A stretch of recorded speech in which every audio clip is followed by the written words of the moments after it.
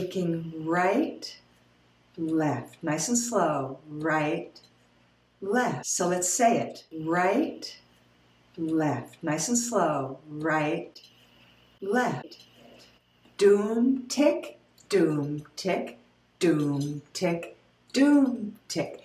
Doom, tick, doom, tick, doom, tick, doom, tick, doom, tick, doom, tick, doom, tick, doom, tick. Doom, tick, doom, tick, doom, tick, doom, tick. Doom, tick, doom, tick, doom, tick, doom, tick, doom, tick, doom, tick, doom, tick, doom, tick. Doom, tick, doom, tick, doom, tick, doom, tick.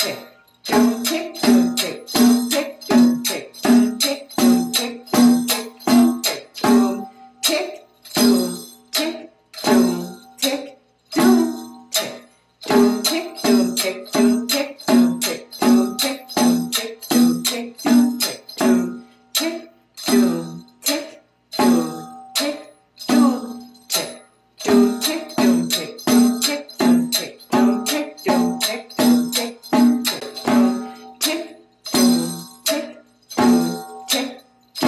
tick. Doom, tick, doom, tick, doom, tick, doom, tick, doom, tick, doom, tick, doom.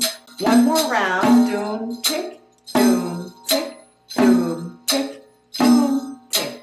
Doom, tick, doom, tick, doom, tick, doom, tick, doom, tick, doom, tick, doom, tick, doom, tick, doom. And ending on the one.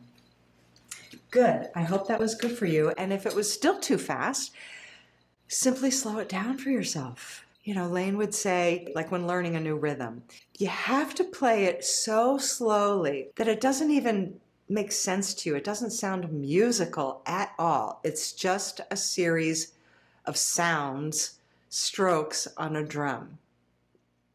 And then gradually you can play it a little faster.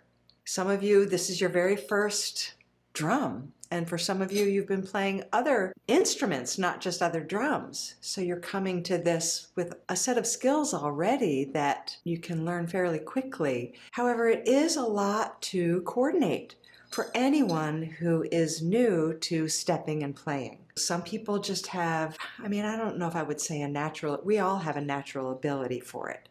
Some of us just come to it more prepared, especially if you've been a dancer. It's just awkward, you know. This is an intricate fingerstyle instrument, and we're stepping and we're reciting. It's like, blah. Are you breathing? And I hope you're not chewing gum. You know what I mean? So it is a lot to juggle. And so that's why I say, anytime, leave out the stepping.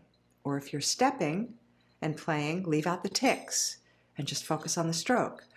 Or if you're stepping and reciting and you're not ready to do all this, clap it so that you can step and say it and clap it. There are multiple ways that we can modify our learning curve for doing this, and it is worth it. It really is. You can ask anyone who has done this work.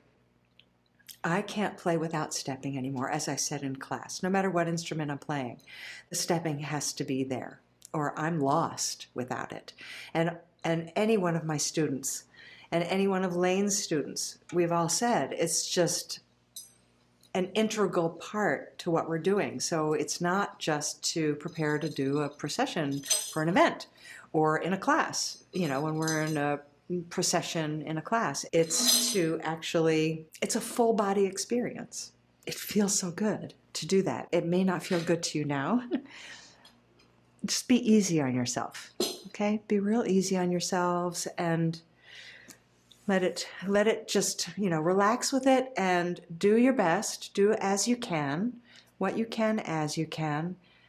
And I promise you, over time, when it integrates, the aha moments will be brilliant for you. I really do believe that in my heart.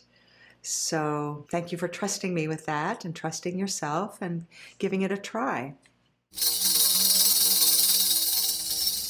Remember that we sway opposite each other when you are watching on the screen. Just like if we were in a circle together, the people to my right and left would be stepping with me, and the people to your right and left would be stepping with you. However, when you are directly opposite me in a circle, then you're swaying opposite me. So imagine that you're opposite me in the circle. Look to your right and left and imagine the woman on your right and on your left swaying with you, and feel that sway.